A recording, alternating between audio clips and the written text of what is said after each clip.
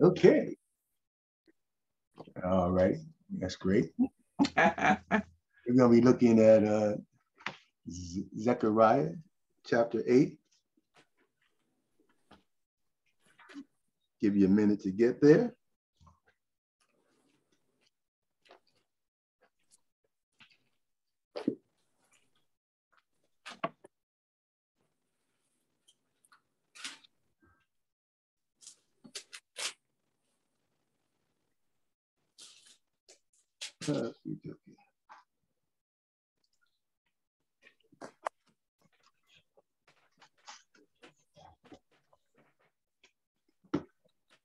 All right, Zechariah chapter 8. Amen.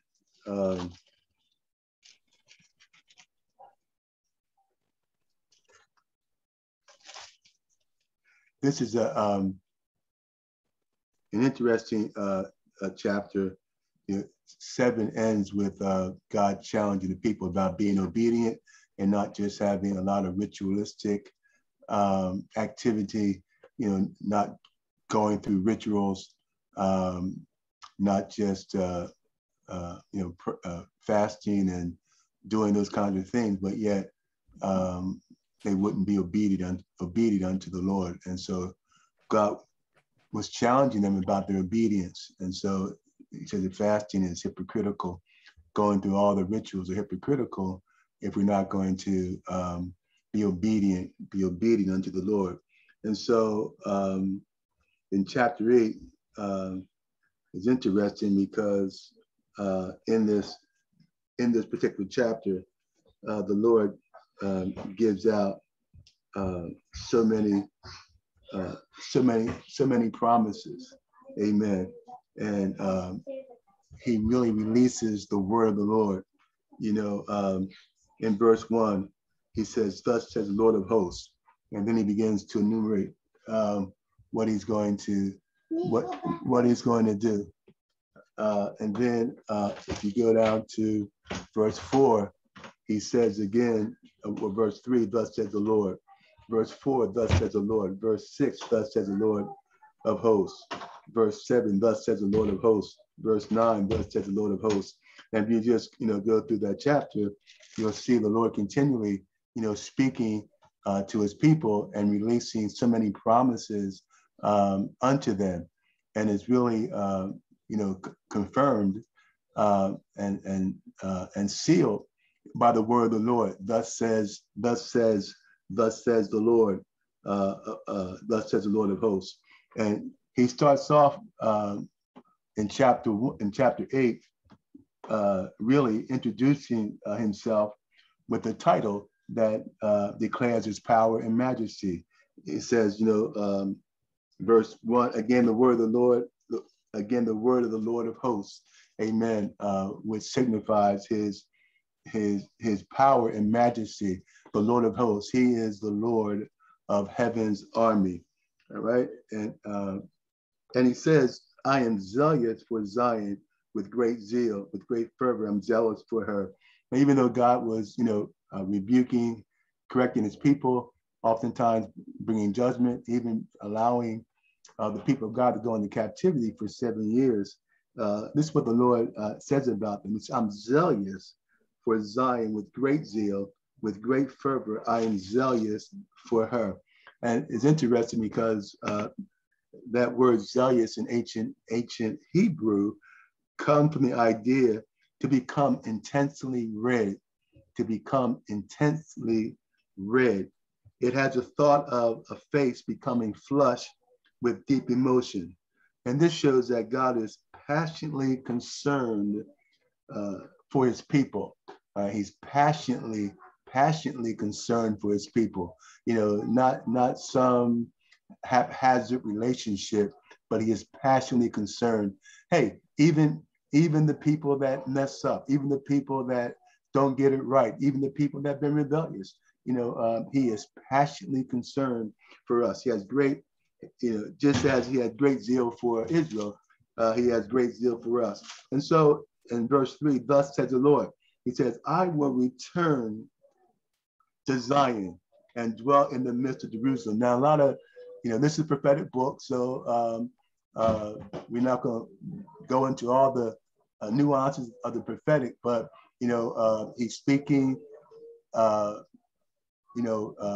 He's speaking in terms of what he's going to do, sometimes immediately, but what's going to happen in the future. But the challenge is, hey, keep living right until he brings all things to consummation. Keep honoring him, keep living righteously until God brings everything to an end. And a lot of what we see in Zechariah is not going to come to pass until the millennium, when God comes, to establish his kingdom forever. And so he says, I will return to Zion and dwell in the midst of Jerusalem. Jerusalem shall be called the city of truth, the mountain of the Lord's host, the holy mountain. And he speaks about, returning to Zion, coming back, allowing his presence to be, surely manifested. I will return to Zion and live in Jerusalem. Jerusalem, look at this, will be called the faithful city. Okay, they had been unfaithful, they had been living in rebellion, but they'll be called the faithful city. The mountain of the Lord of armies will be called the holy mountain. And so the Jerusalem that existed prior to the captivity cannot be compared with the Jerusalem of the future. Okay, a lot of this is futuristic. When God comes to stop his reign, his messianic kingdom, and so, but it's just a reminder for the people that God cares for them, that they need to continue to do what's right, that God would protect them, that God would care for them, and that God would give them a place of faithfulness and security. He says, look, in verse 4, thus says the Lord, okay, old men and women shall again sit in the streets of Jerusalem. And this is restoration. This is future things that are going to take place. Each one with the staff in his hand, because of great age. The streets of the city shall be full of boys and girls playing in the streets. Verse 6, here again, thus says the Lord of hosts, if it is marvelous in the eyes of the remnant of this people in these days, will also be marvelous, come on, in my eyes, said the Lord of hosts. And so God has said, hey, look, if this thing is going to be mind-boggling to you, hey, just think about how I see it. It's going to be a restoration. It's going to Jerusalem is going to be something that had never been before. That city of truth, that mountain of the Lord. God's going to dwell. He says, I'm coming. I'm going to dwell in the midst of you. He's not going to be estranged. He's not going to be afar off, but he's going to be dwelling right in the midst of them. He says in verse 7, thus says the Lord, behold, I will save my people from the land of the east and from the land of the west. I will bring them back, and they shall dwell in the midst of Jerusalem. They shall be my people, and I will be their God in truth and righteousness. Okay, he continues to give out these promises. Thus says the Lord of hosts, let your hands be strong. Here's the encouragement.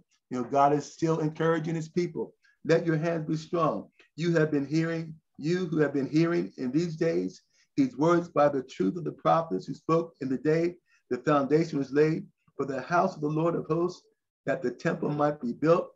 For before these days, there were no wages for man and no hire for beasts. There was no peace from the enemy for whoever went out or came in. For I set all men, everyone against his neighbor. And so, God reminds them a lot of what had transpired, what had happened was a result of their disobedience. Amen. God's punishment indeed is going to be behind them.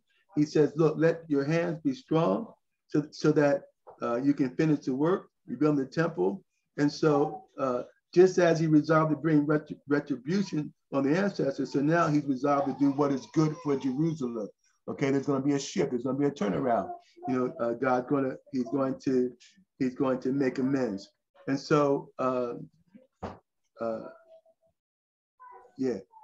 look at this, verse 11. But now I will not treat the remnant of this people as in former days, says the Lord of hosts.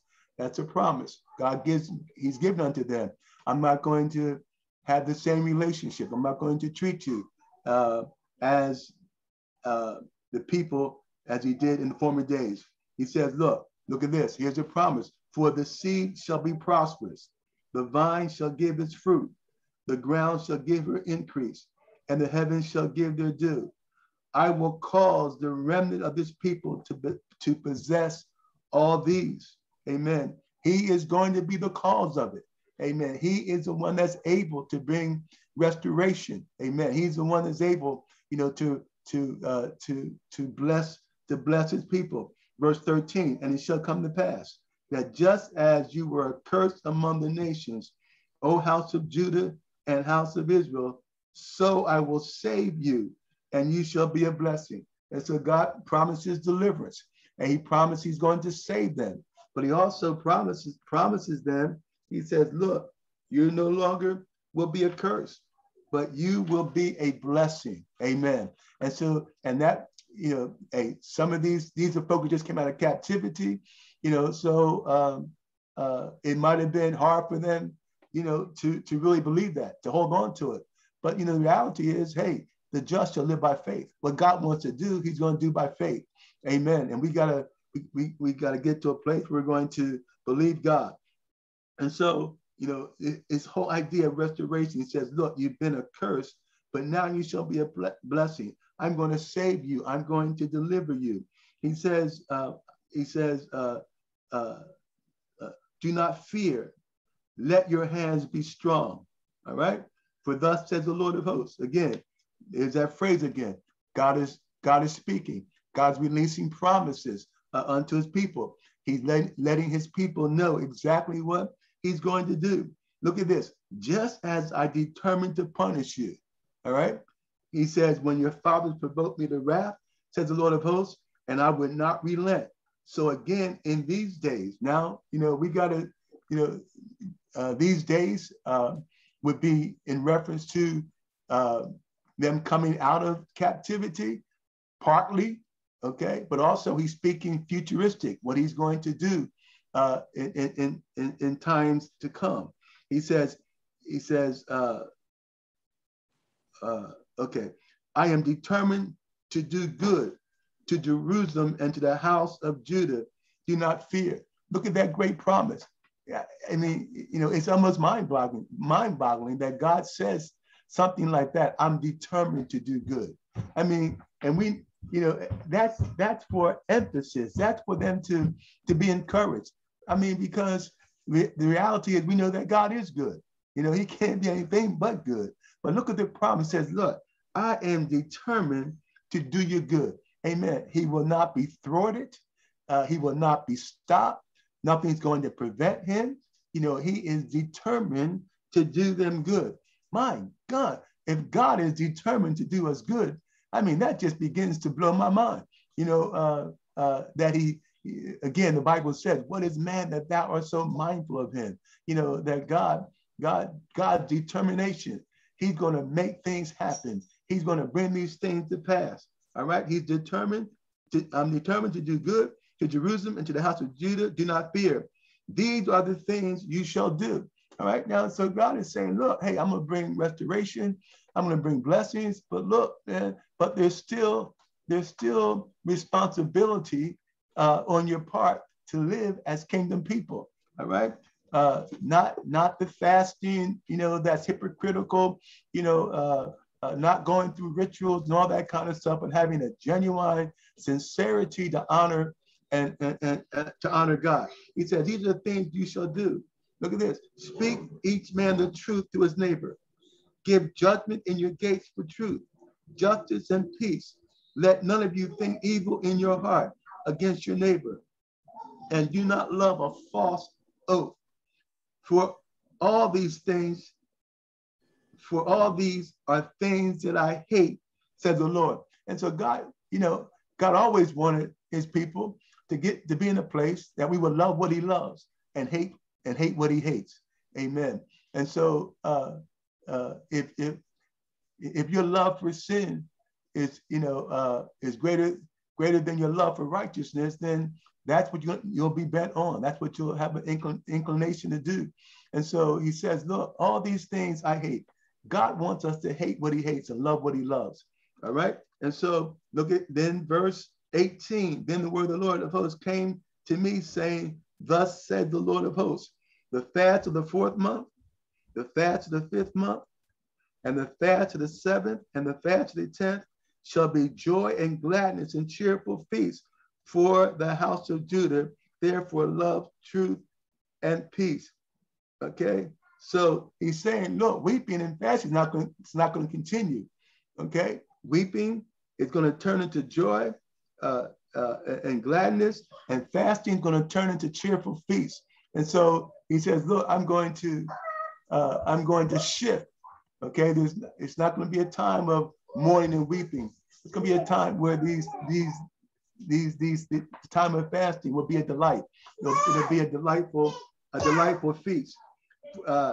Look at this, 20, thus says the Lord of hosts. People shall yet come, verse 20, inhabitants of many cities. The inhabitants of one city shall go to another, saying, let us continue to go and pray before the Lord and seek the Lord of hosts. I myself will go also. Yes, many peoples and strong nations shall come to seek the Lord of hosts in Jerusalem and to pray before the Lord. Okay, now Zechariah has a vision of the millennial kingdom. All right, this book is, like I said, it's very prophetic. He has a vision of the millennial kingdom, that thing that's going to come to pass. Long after, he has died and gone on, be with the fathers. But he's speaking futuristic. What's going to happen when the King of Kings comes and to establish his kingdom and to reign over all the earth. He says, look, he says, many peoples and strong nations shall come to seek the Lord of hosts in Jerusalem and to pray before the Lord. God has a plan for Jerusalem. God has a purpose for Jerusalem. Amen. And we may not be able to see the fulfillment of that right now, but when Jesus comes to set up his kingdom, Jerusalem is going to be an integral part of what God's going to be doing in the earth. Right? And verse 23, thus says the Lord of hosts, in those days, 10 men from every language of every language of the nation shall grasp the sleeve of a Jewish man, saying, let us go with you. Why? For we have heard that God is with you. All right. Now, again, hey, this is futuristic. This is going to be, during the millennial reign of Christ. God's favor will be so on his people. Amen. His favor will be so on his people that, look what it says. It says, in those days, 10 men from every language of the nations shall grasp the sleeve of a Jewish man, saying, let us go with you. For we have heard that God is with you, that God's favor is going to be upon the Jews in such a way, amen, that folk will gravitate towards them, that folk are going to want to be with them. Why? Because they're going to recognize that God is with them. For we heard that God is with you. Hey, what a testimony that would be for us even right now, that are spirit-filled, that are part of God's kingdom, that we live a life that exemplifies that God is with us, that the favor, the power, the anointing, the glory of God would be so upon us. Let your light so shine that they may see your good works and glorify your Father in heaven. We ought to be living lives, man, such kingdom lives that people desire that. We are the salt of the earth. We're the light of the world. Amen. And I'm not talking about, living in mansions and, driving, Bentleys and all that kind of stuff. But man, the power of God, the joy of the Lord, the peace of God, without a doubt, people will know that God is with us, how we live, how we demonstrate the fruit of the Spirit. Amen. the power, that we have, the faith that we exhibit. Amen. That our lives, come on, would be a witness, would be a testimony that the hand of God is upon our lives. The favor of God would be so upon them that people from all over will come and gravitate towards them because they heard that God is with them. Amen.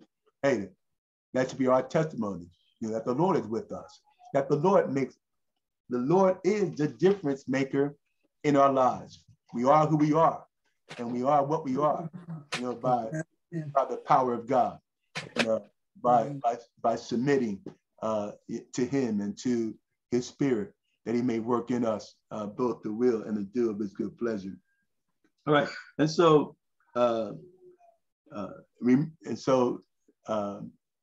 Zechariah is speaking to his contemporaries, but he's also speaking in a sense that what God is going to be doing yet in the ages to come. All right, and so chapter 9, he goes and he says, the burden of the Lord against the land of Hadrach and Damascus is resting place, for the eyes of men and all the tribes of Israel are on the Lord, and against Hamath, which borders on it, against Tyre and Sidon, though they are very wise. For Tyre built itself a tower, heaped up silver like the dust, and gold like the mire of the streets. Behold, the Lord would cast her out. He would destroy her power in the sea, and she will be devoured by fire. Ashkelon shall see it in fear. Gaza also shall be very sorrowful, and Ekron, for he dried up her expectation. The king shall perish from Gaza, and Ashkelon shall not be inhabited. A mixed race shall settle in Ashdod, and I will cut off the pride of the Philistines, and I will take away the blood from his mouth, and the abomination from between his teeth. But he remains, even he shall be for our God. And so God is saying, look, in chapter 9, he's going to defend Israel against all his enemies. He's going to bring judgment upon all these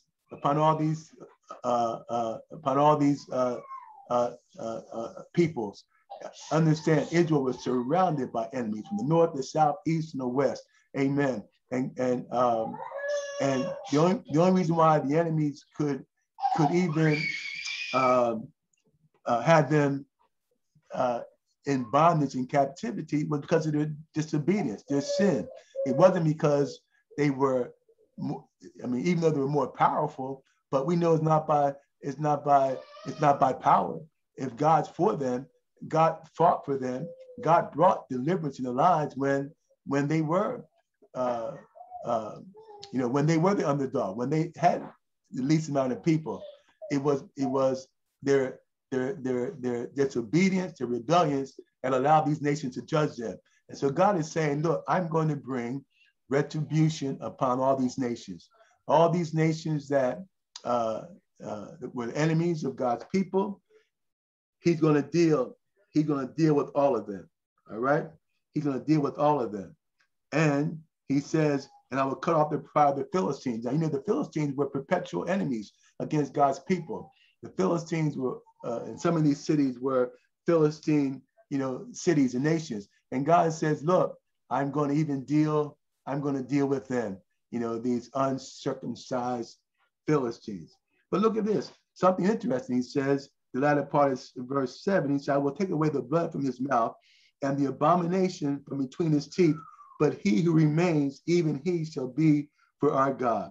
And so God promised, the promise that God makes here, that even the Philistines will become a remnant for him. Amen. Even, and they were probably Israel's greatest enemy. And God's saying that, hey, he shall be for our God, that a remnant, he's going to bring forth a remnant, even from the Philistines, even those who are totally against God. Amen. And so then he goes on to say, for God, and he should be like a leader in Judah, and Ekron like a Jebusite.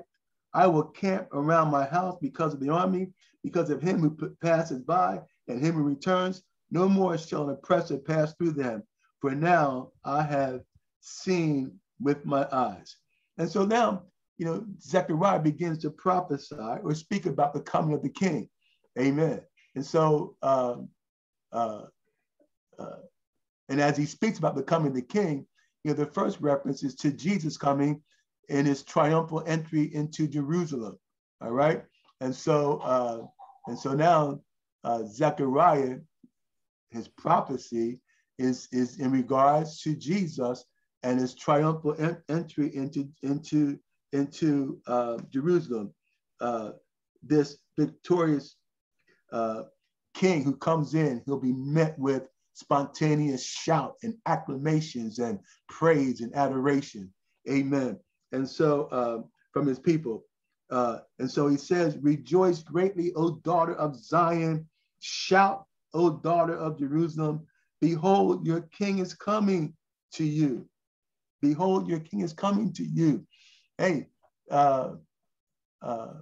he wasn't speaking in the sense that this was a right now prophecy.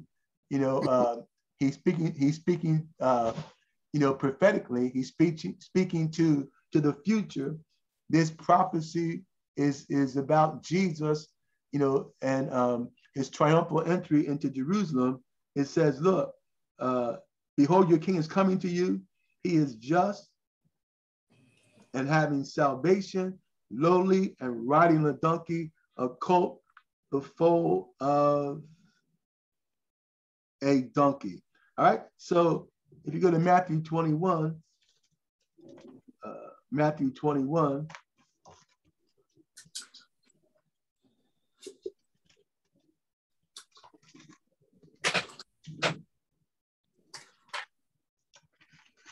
beginning with verse 1, it says here, now when they drew near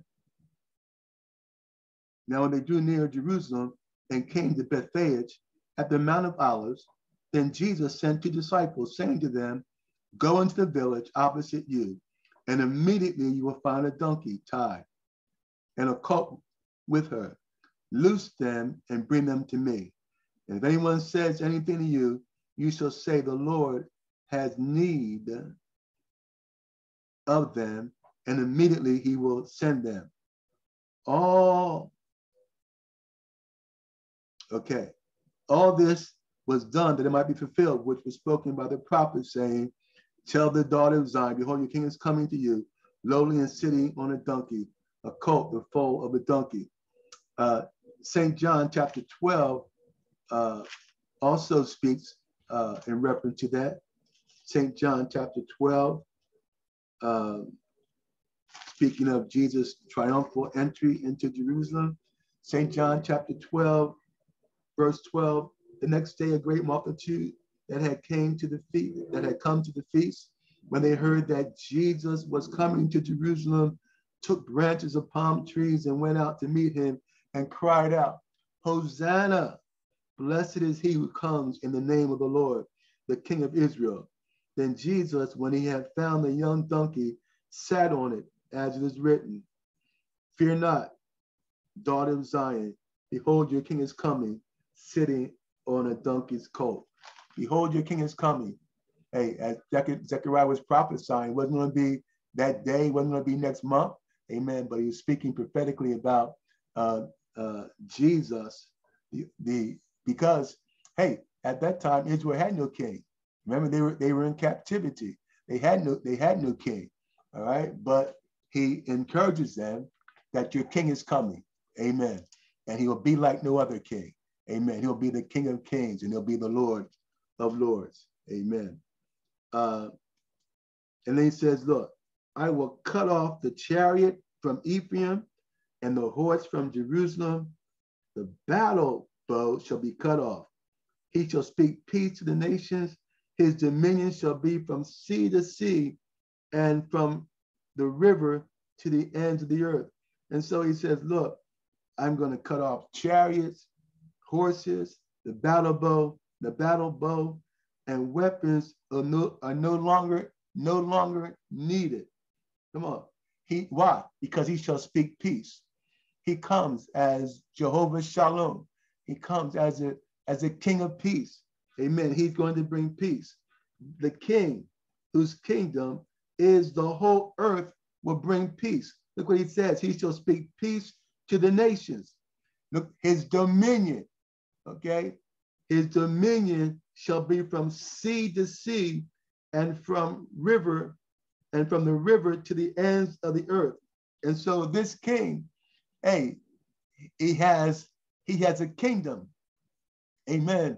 Not just relegated to Jerusalem, but every nation, from sea to sea, from the river to the ends of the earth. Amen. And so his dominion is going to be, is going to be stretched out over all the earth. And he's going to speak. He's going to speak peace. He's going to bring peace. And so then he says, as for you also, because of the blood of your covenant. Wow, this is really relevant. He said, because of the blood of your covenant. Now, most covenants were ratified by blood.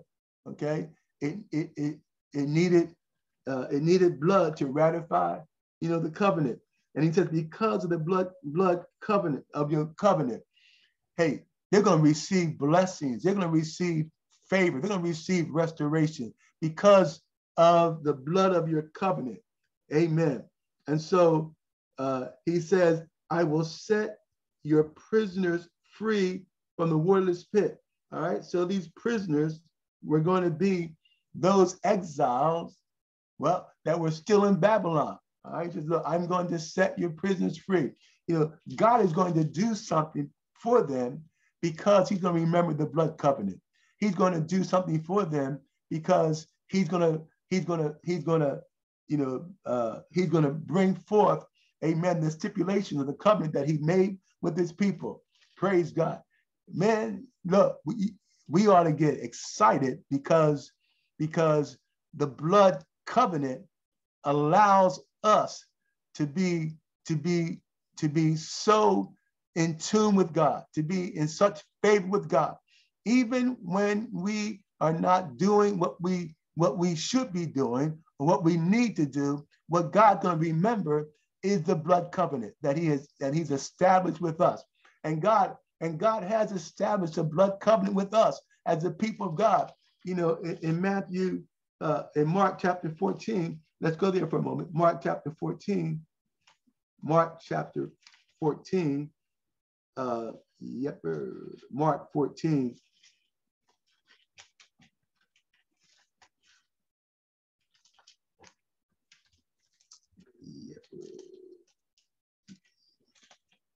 And beginning with verse 23, Mark 14. Oh, yeah, we'll give me verse 22. And as they were eating, Jesus took bread, blessed it and broke it, and gave it to them and said, take, eat, this is my body. Verse 23, then he took the cup, and when he had given thanks, he gave it to them, and they all drank from it. And he said to them, look at this is my blood of the new covenant, which is shed for many. Amen. Without the shedding of blood, there's no remission of sins. Hey, the blood covers our sins. The blood justifies us. The blood brings us into a right relationship with Jesus. The blood means that he has propitiated our sins. He has appeased, he appeased the holy God by his sacrifice, by his blood sacrifice. He has met all the demands that God wanted, that God demanded for holiness. Amen. He has done everything for us, by shedding his blood that brings us into a right relationship with Jesus. This status does not change. This status is not for a moment. It's not for a month. It's not for a week.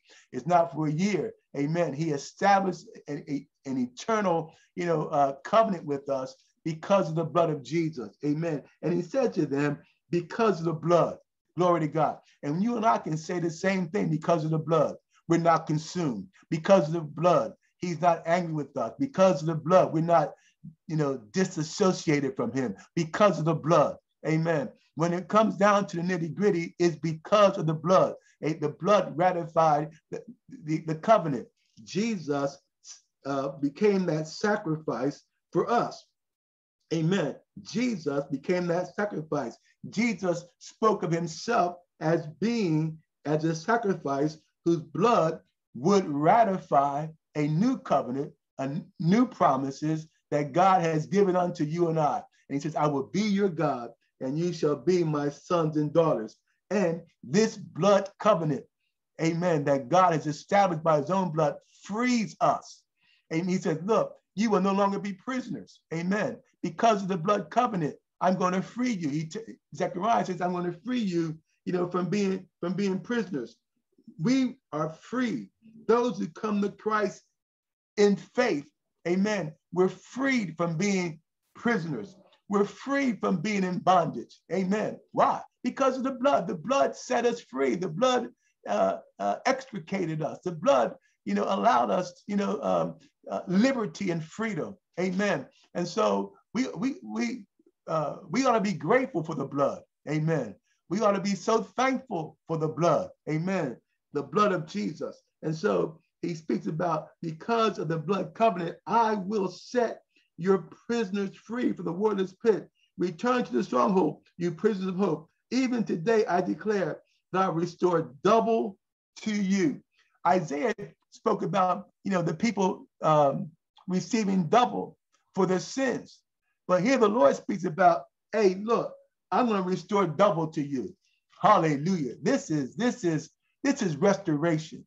Restoration is never bringing us back to the same state. Restoration always is bringing us back to a better state, to a greater state. He says, look, I'll restore double to you. Why? Because God cut covenant. God made a covenant. Amen. He ratified it by his blood. Amen. And so even though they had to go through captivity and exile, but God says, I'm going to restore. It's another promise that he gives. I'm going to restore double to you.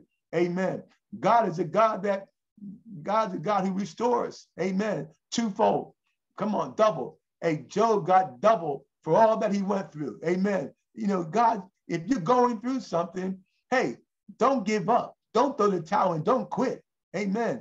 If you do, you're going to miss your double blessing. Amen. You're going to miss what God wants to do that's exceeding abundantly of all that we may have to think. Amen. He's not going to just come in with some pity-patty stuff and just deal with us, to pacify us, but he's coming and he's going to do even greater than we could even anticipate or that we can even believe. He says, I'm going to give you double. I'm going to restore double to you. Amen. Hey, anybody here needs God to restore double to you. Praise God. Hallelujah. I don't know about you, but I'm looking for God to restore double. Every time I'm in trouble, every time the enemy's coming after me, it's time to rejoice. It's not a time to quit. It's not a time to give up. It's not a time to stop coming to church. It's not a time to pout. It's not a time to, just sit at home and mope and feel sorry for yourself and have a pity party for yourself. It's time to rejoice. Why? Because God is about to bring double. Hallelujah. Glory to God. Restoration. He's bringing double. He said, I'll restore double to you. For I have bent Judah, my bow, fitted the bow with Ephraim, and raised up your sons, O Zion, against your sons, O Greece, and made you like the sword of a mighty man. Look at this. Then the Lord will be seen over them, and his arrow will go forth like lightning. The Lord God will blow the trumpet, and with the whirlwinds, and go with the whirlwind from the south. The Lord of hosts will defend them. Hallelujah. He will defend them. They shall devour and subdue with sling stones. They shall drink and roar as if with wine. They shall be filled with blood like basins, like the corners of the altar. Look at this. The Lord their God will save them in that day as the flock of his people, for they shall be like jewels of a crown, lifted like a banner over his head. God promised he will deliver Israel and cause his people to sparkle like jewels in a crown. He said, I'm going to cause you to sparkle like jewels in a crown. Look at Zechariah's response. Verse 17, how great is its goodness and how great its beauty. Come on, when God brings restoration, he's going to cause his people to sparkle like jewels in a crown. He says, look, how great is beauty. How great is his goodness. I mean, that's all I can say. This is just too wonderful. This is just magnificent. Amen. Grain shall make the young men thrive, and new wine the young women. All right. And so God promises deliverance. God promised to bring double for all that they've gone through. And look, they went through a lot. Amen. And so the Bible speaks about, hey, look, the sufferings that we go through aren't even worthy to be compared to the glory that God has in store for us.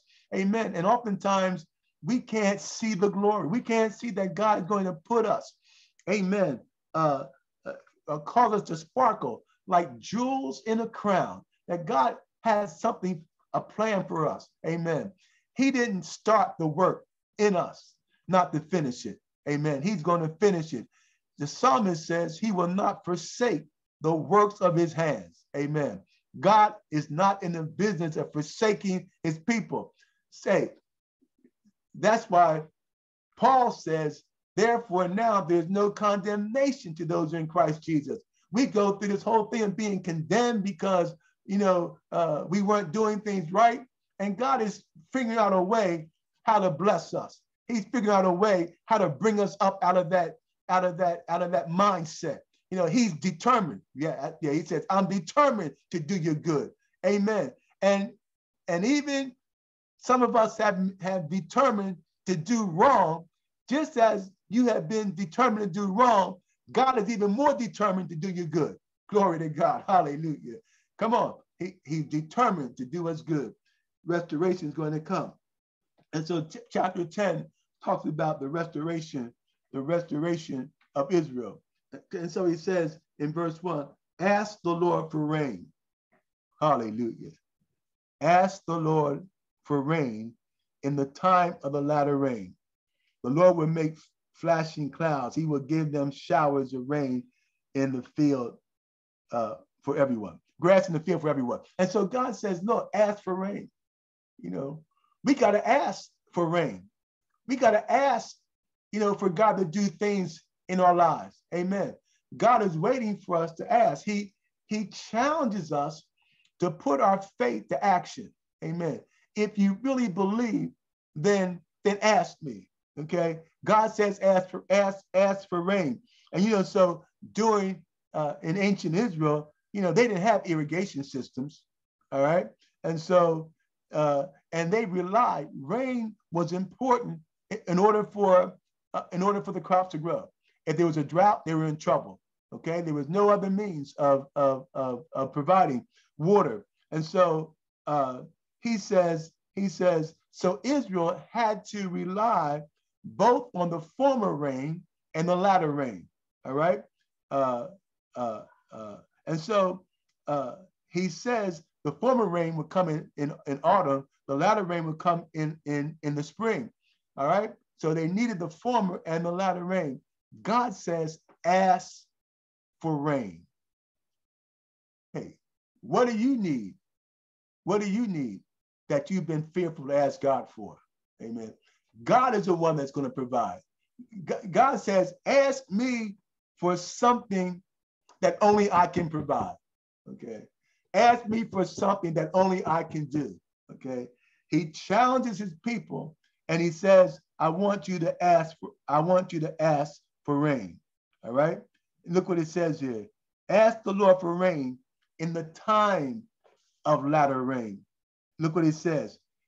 Look what it says here. I like what it says. He says, the Lord will make flashing clouds. He will give them showers of rain. I think somebody gave a prophetic word on Sunday that God was going to, shower us. Amen. And so he's going to give them showers of rain look at this, grass in the field for everyone, okay? The Lord challenges his people. He says, will you be bold enough? Will you be audacious enough to ask me? Look, call and I will answer you, all right? Maybe sometimes we're not getting an answer because we're not calling, all right? He says, look, call, I will answer you.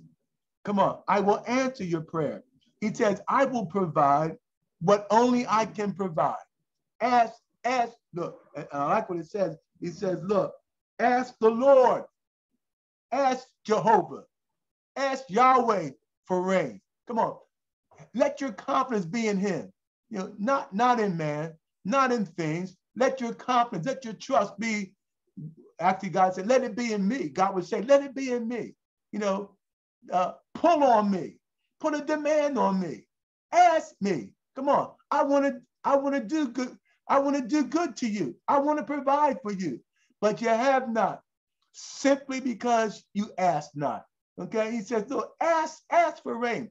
Come on, ask God for the impossible. Okay, ask God because with God all things are possible. Ask God to do something, you know, unprecedented in your life. Come on, ask God to blow your mind.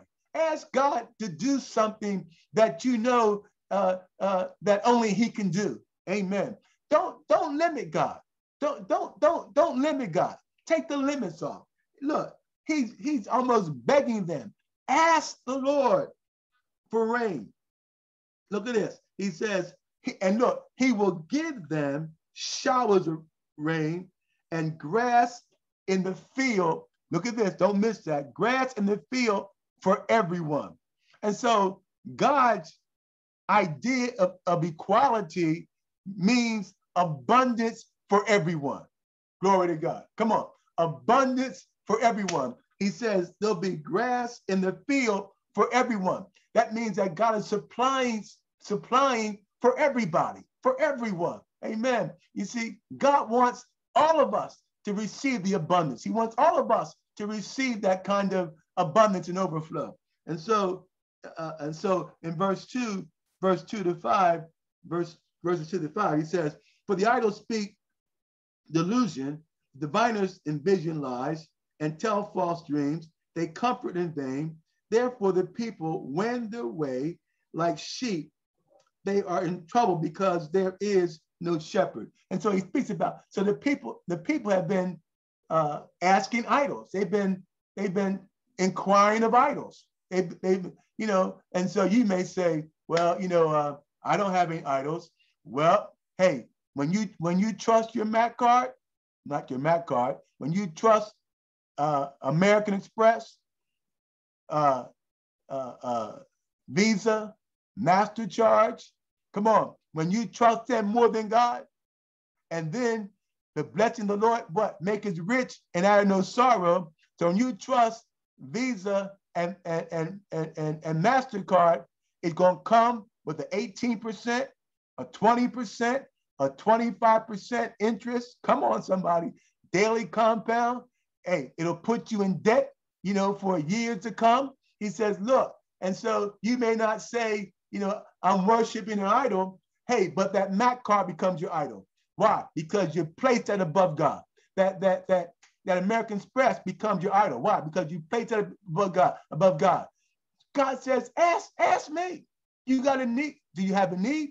Did not God say, I will supply all of your needs according to my riches in glory by Christ Jesus? Amen. And so for some of us, those easy ways, I don't have the money, but I got the card. I can get what I want. That card becomes your idol. Okay, God says, don't ask Visa, don't ask American Express. Ask me to do something in your life, amen, that will cause me to bless you. All right. And so they were going to idols. They were seeking after idols. And it's interesting because idols in this, the word for idols is teraphim, and it means household idols. Household idols. So they all had these idols in their house, okay? And they worshiped them, and they were seeking them for direction and for direction. All right. So he says, idols speak delusions. The diviners envision lies. They tell false dreams. They comfort in vain. Therefore, the people wend their way like sheep. They're in trouble because there is no shepherd. All right. So he says, look, diviners consult the spirits of idols to predict the future. In essence, God warns his people that there's no real help in them. Okay. He says, first of all, they tell false dreams. They tell false dreams, the diviners. And then secondly, he says there's no real comfort in them. In latter part of verse 2, they tell false dreams, they comfort in vain. Therefore, the people wend their way like sheep. They are troubled because there is no shepherd. And that becomes crucial. There is no shepherd. Amen. The people had to listen to these false and deceptive leaders. And part of that was because there was no godly leadership, no godly shepherd. Okay. Now look what he says here in verse 3. My anger is kindled against the shepherds, and I will punish the goat herds. For the Lord of hosts will visit his flock, the house of Judah, and make them as his royal horse in the battle. Glory to God. Look at this promise. He says to them, in God's goodness, in God's favor, in God's mercy, he says, I'm going to take my flock, I'm going to take my people, I'm going to transform them.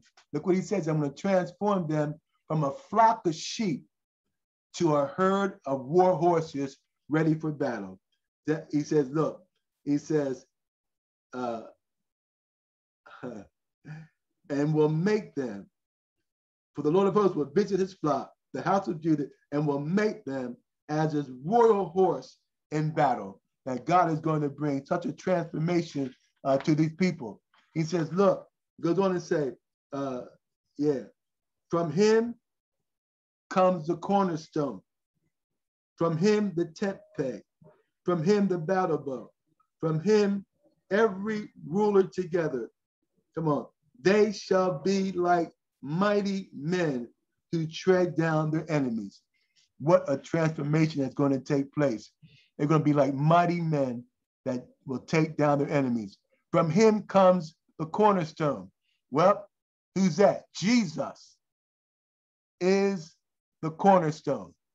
Come on, behold, I laid in Zion a chief stone, a cornerstone. Amen. Isaiah, speaks about that. Look at Isaiah 28. Isaiah 28, verse 16. Jesus is that cornerstone. Isaiah 28, verse 16. Behold, I lay in Zion for a foundation, a tri-stone, a precious cornerstone, a sure foundation. Whoever believes will not act hastily. Jesus is that cornerstone. He's the foundation. He's the standard. Amen.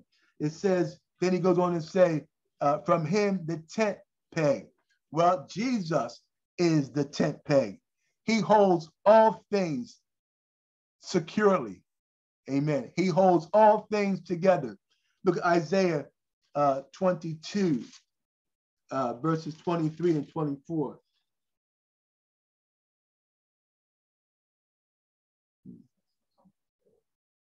I will fasten him as a peg in a secure place, and he will become a glorious stone to his father's house. They will hang on him all the glory of his father's house, the offspring and the posterity, all vessels of small quantity, from the cups to all the pitchers. He's the tent peg. He's the one that holds all things together. He's the one that holds all things securely. He says, from the tent peg, from him, the battle bow. All right. Jesus is the battle bow. He's a strong fighter for good. Look at Isaiah 63. Isaiah 63.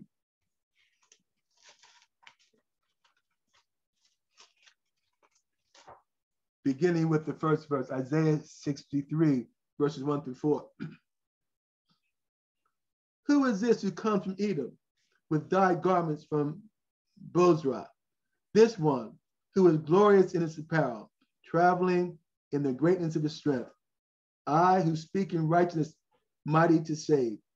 Why is your apparel red and your garments like the one who treads the winepress? I have trodden the winepress alone, and from the peoples no one was with me. For I have trodden them in my anger and trampled them in my fury. Their blood is sprinkled upon my garments, and I have stained all my robes. For the day of vengeance is in my heart, and the year of my redeemed has come. He is the battle bow. Look at Revelation chapter 19. Revelation chapter 19. We're going to look at verse 19, 16. Okay, good.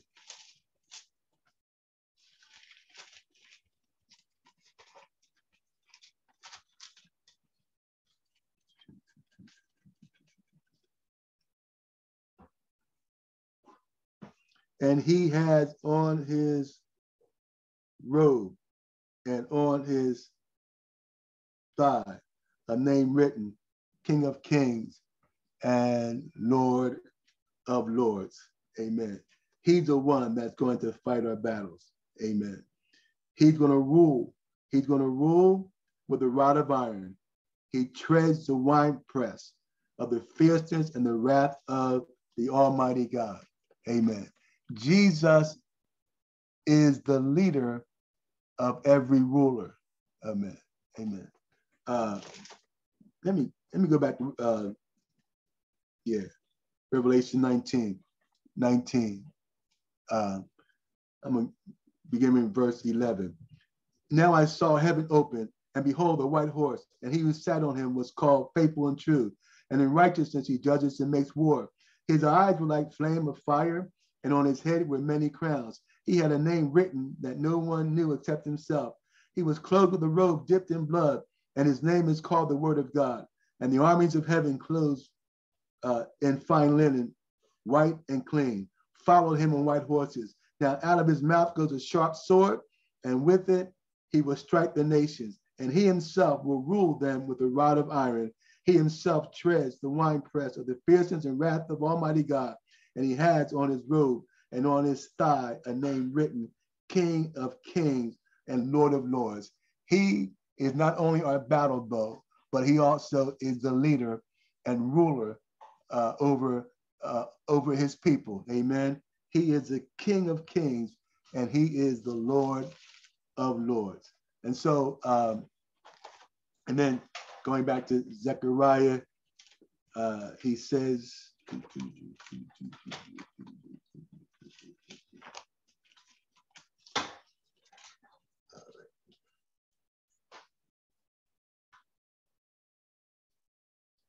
from him every ruler, verse 5, they shall be like mighty men who tread down their enemies in the mire of the streets. In the battle they shall fight, because the Lord is with them, and the riders on the horses shall be put to shame.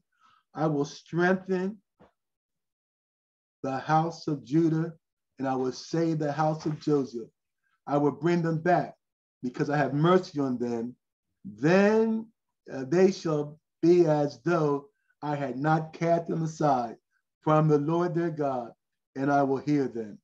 You know, he speaks about, amen, how he's going to gather them together. And he says, look, it's going to be like I've never cast them aside. When God brings restoration, he brings full restoration. He says in verse, those of Ephraim will be like a mighty man, and their heart shall rejoice as if with wine. Yes, their children shall see it and be glad. Their heart shall rejoice in the Lord. I will whistle for them and as they once increased. I will sow them among the peoples, and they shall remember me in far countries. They shall live together with their children, and they shall return. And we know that Israel, God scattered them. Even Peter talked about, the tribes that are scattered abroad. But God said, they'll remember me. No matter where they go, they will indeed remember me. He's going to strengthen the house of Judah. The promise for God to strengthen them is reiterated. Amen. He says, your children will see and be glad in their heart. He said, I will whistle, I will gather them, and they shall remember me in the far places wherever I have sent them. Okay, I will whistle for them and gather them. The promise to gather Israel is so repetitive in scriptures. All right, it's often in the prophecies of the new covenant that God has established. They will remember me in far countries and come back to the land. He said, I will strengthen them, and they will walk up and down in his name. Hallelujah. He says in verse 10, I will also bring them back from the land of Egypt and gather them from Assyria. I will bring them into the land of Gilead and Lebanon, and no more room is found for them, until no more room is found for them.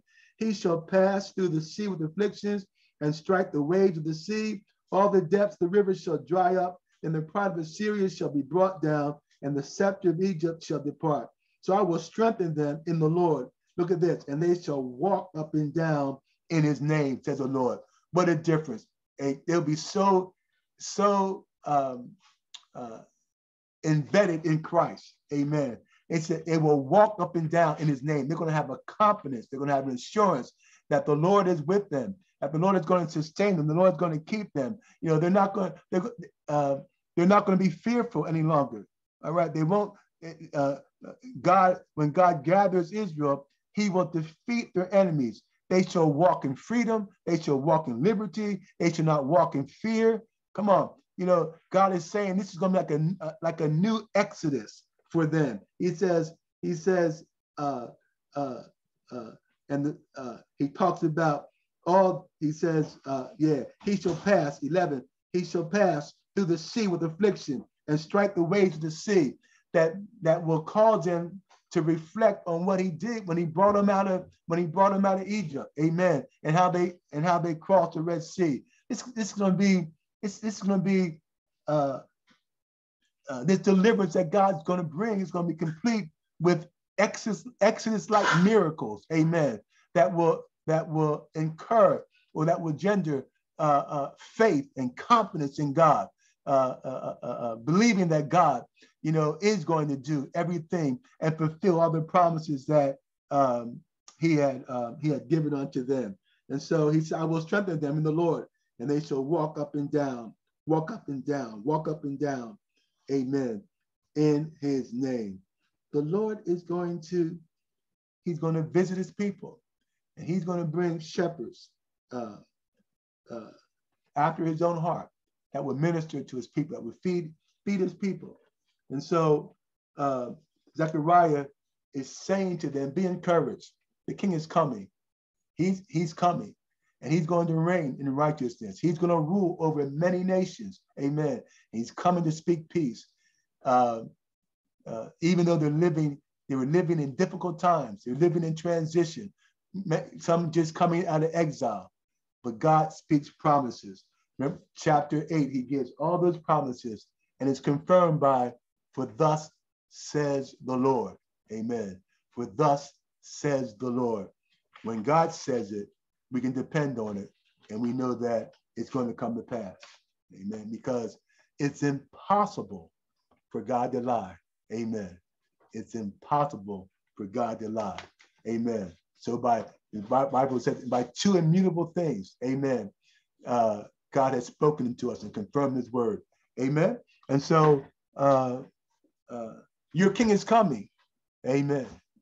Our king has come in one sense, but it's not total consummation yet. Our king is coming. Hey, we win. We will always win. The victory has already been given. And so that's why he says, So you are crowded, you're surrounded by so great a crowd of witnesses. Run the race that's set before you. Look unto Jesus. Why? He's the author and the finisher of your faith. He that began the work in you, he's going to complete it. Amen. Our King will reign. Amen. And he will speak peace even unto us. All right. So we're going to stop there for tonight. Yeah. All right. Any questions? Any? Yeah.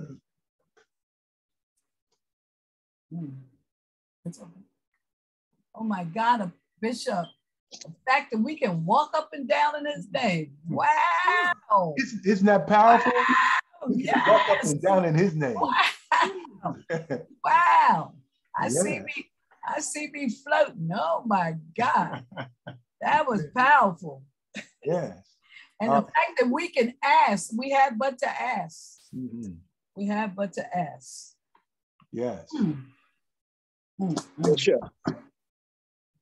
Bishop, Yeah. quick lesson. I like the fact that you said that in the word that God gives us the authority, to ask. And that's very important, especially during these times. Sometimes we kind of lose focus on the fact that, we know we can ask, but we don't really ask as we ought. So thank you for bringing that point out about we do have the authority to ask, And do we ask for big things?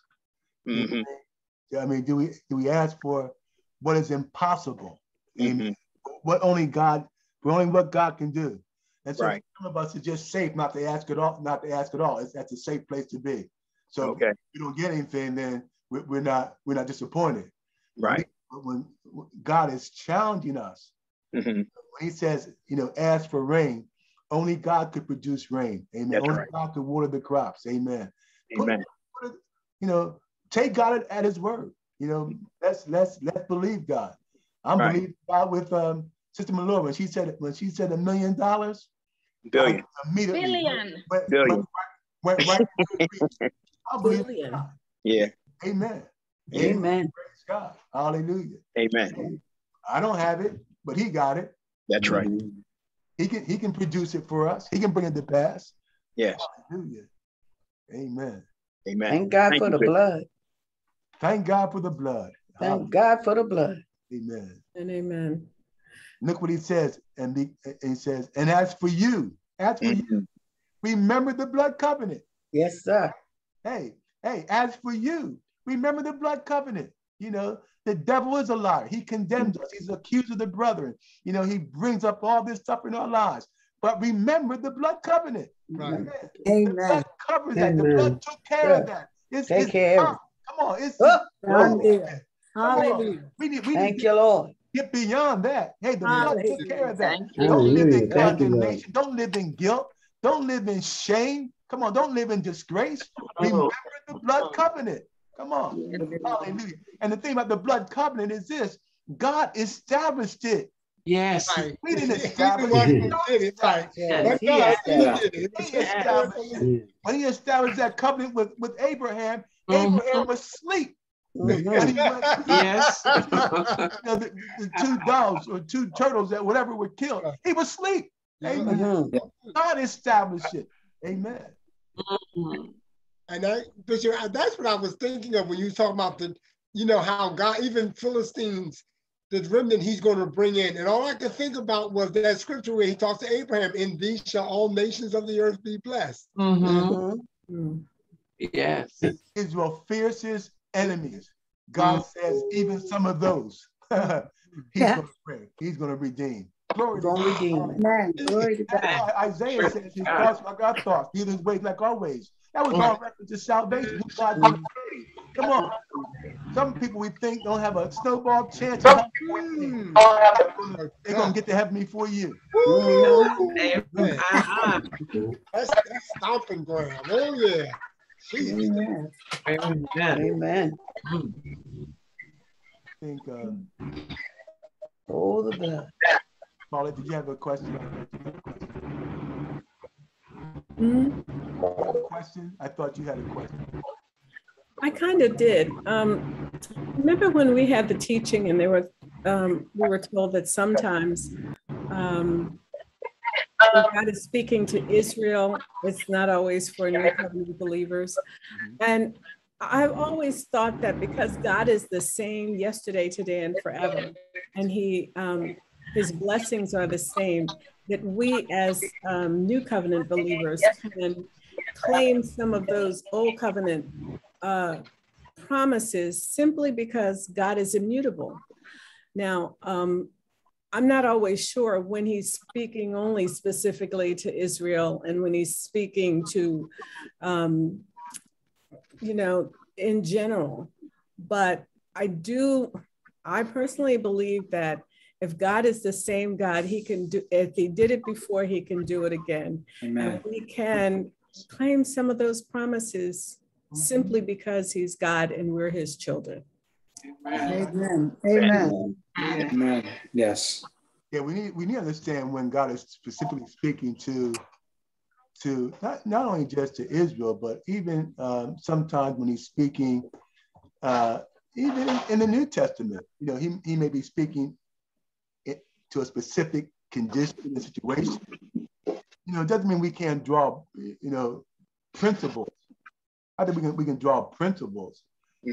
Hey, God's faithfulness. Exactly. God's faithfulness. Mm-hmm. He was faithful in the Old Covenant. Mm-hmm. He's faithful in the New Covenant. That's a yes, amen. His mercy. That's Same God. That's a principle. Mm-hmm. He was merciful. As a matter of fact, he was more merciful in the Old Covenant than he was in the New Covenant, and we don't because on the Old Covenant they should have been killed, and often when they repented, it's true.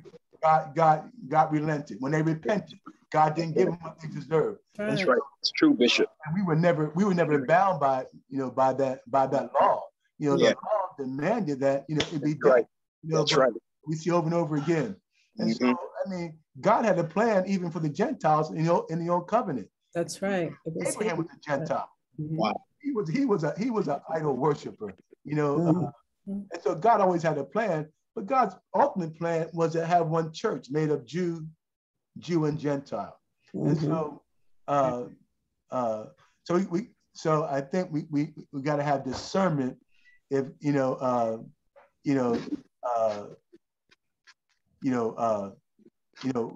when God says certain things to either to a people or to a nation, whatever, we need to understand that may not be for everybody. Right. Right. And so I think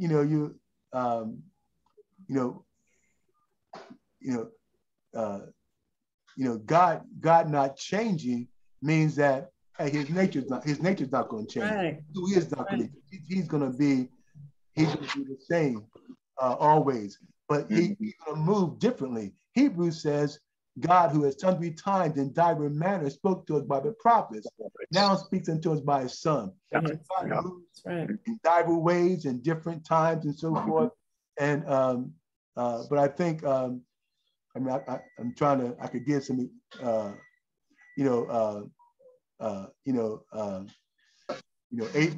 they had to offer a sacrifice,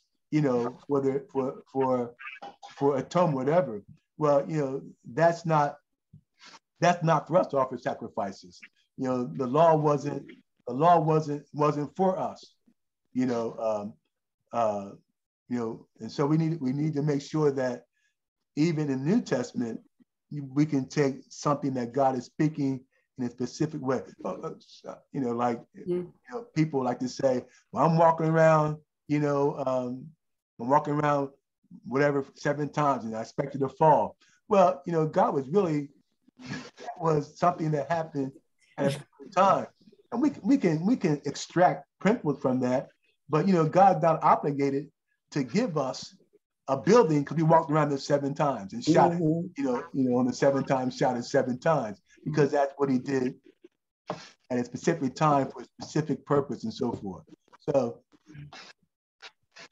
but you'll navigate through that. Yeah. Amen. Amen. And I say, Sister Paulette, not only when you were talking about, asking for promises, Bishop alluded to something when he said, ask God for bigger things, impossible things. In our covenant, we have better promises. So God expects us to ask for stuff that he will do that's even beyond what he did in the Old Testament, because we have a better covenant. So you can go to God and ask for bigger things than what they did in the Old Covenant, because we have a better covenant. Okay, here comes that billion. Oh, yes.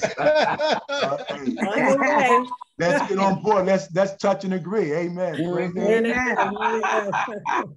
Praise God. Amen. Yep. Impossible. Nothing. Another comment where it said, they shall be the jewels of a crown. There is a song in the Broadman hymnal. When he cometh to make up his jewels, all his jewels, jewels, to love in his own. Yeah, right. And it just reminded me of this song we used to sing in Shiloh, and I used to try to figure out how we were going to be jewels, but I know what he's meaning, what his intention is as he's speaking about jewels here. But what a beautiful thought that we are God's jewels. Yeah. Amen. Precious. We're each very think about jewels and diamonds. When you go into a diamond store or jewelry store, soon as the light hits them, they shine with brilliance. When God shines his light on us, we will sparkle. That's how we become the light of the world, because his light shines. Amen. And we as jewels sparkle with it. We are jewels, precious jewels. Amen. Amen. Well, thank you for that teaching, Bishop. Thank you. That was meat. That was some serious meat. I hear you, Pastor B. Ty. And it wasn't vegan, it was meat. And I'm only kidding. Amen, Pastor B. Ty.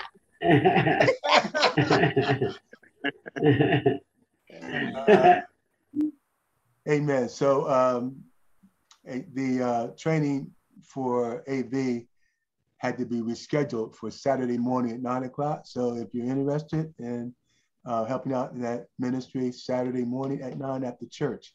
All right. And the event for Laquita has been canceled.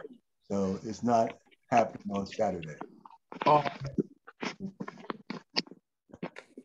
Any other, and don't forget, woo, I can't wait till Sunday. I can't wait till Saturday, because next day is Sunday. I'm gonna be ready. I might go out and buy me a new suit. I don't know. You probably already got one. Probably so. Right. Yep, right. Yep. Look, don't limit God. He's able to do it. That's right. You got one. I'm not limited. It's all right. We know he's an abundant God. Yes. And remember, if you're 70 and above, we are honoring you. Yes. Amen. Woo! I just found out today that that Sister Zelphia is 80 years old. Really? Wow. Yes. I didn't know that. Yep. You would never guess it. Never in a million years. Wow. That's male and female. All right. Yeah. All right, John. Male and female. You hear that, Brother John? Brother John. Yeah, I hear it. Hey, one thing about Household of Faith, look, there's an anointing. There's an anointing. Yes. Youth. Youthfulness on Household of Faith. Yeah. The most youthful looking state in the whole wide world. Sir. You never guess. He's on the Sarah. He's on the Some of these folks. Hey man, we got some fine looking Yeah. Some handsome guys. Amen. Amen. Anointing. Amen. You don't need to go and get that, what's that thing? That water that gives you. I don't need that water. Amen. We don't need that water. I don't need it. Hallelujah. We have anointing. Hey, It's oil. I'm doing everything I can to make Sunday one of the most glorious days in our church history. I'm so excited about serving and ministering to our saints. Amen. Amen. Amen. Let's be a tremendous blessing, to them. Thank you. Let's come and show up. Let's be there and support them. Amen. Let's enjoy them. Amen. As God gives them to us. Amen. Praise. Amen. I'm excited. I can't. We can tell. We can tell. So excited. I better get a new dress. They will still have this when I turn 80. Thank you, Pastor Gwen, for putting all that together and all this. Yes, thank you. Thank you. Thank you. Amen. Thank you. I salute you guys. Amen. Thank you. And we salute you So too. much. Even though I'm in that number too, so if y'all see me sit down, I'm 70. Hey, Pastor Gwen. Hey, Pastor Gwen. Yes. Can I get a discount? We're gonna bring you some chicken nuggets. Okay. Okay, I'll be on the kiddie side. Who's the oldest? The best part about it is our young people have agreed and committed to serve our saviors. Amen. Amen. Yeah. Amen. Every one of them that I asked, they said, okay. Yes. Oh, amen. That's so wonderful. Yeah. So I can't wait. The young people gonna, Oh, on that's point. wonderful. They're gonna be Check it out. That's right. But who's the oldest? Sister Dottie. No. Sister Dottie not saying nothing. No, She ain't saying nothing. That's the one. No hands went up. Who's the oldest? Sister Dottie. How old are you, Sister Dottie? You only 70, right? If my life is spared until January the 17th, I will be, what will I be? 88. Wow. See? Just what you just said. Bishop, never believe it. Nowhere in the world. It ain't too late for me. What about Dankins? How old is Dankins? Oh, Dankins. Oh, Next January. I'm 87. Wow. I don't think she's older than that. Okay. All right. I don't know. How old is Mother Dolores? She's 90 something. 90. Wow. Wow. 90, yeah. Are they coming? Oh, yeah, we're gonna pick them up. Yeah, we're gonna pick them up a little into the service because they can't.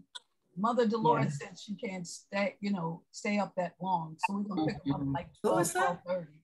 I don't know. That's Teeny. That's Brother Morris's mom. Teeny. She's coming. She's coming. Oh, wow. Yeah. They my Armor House buddies. House buddies. Oh, wow. Yeah, boy, what a party. It's fun. Yeah. Get ready. Yeah. Yes. Yes. Wow. Here we go again. We just had impromptu fellowship.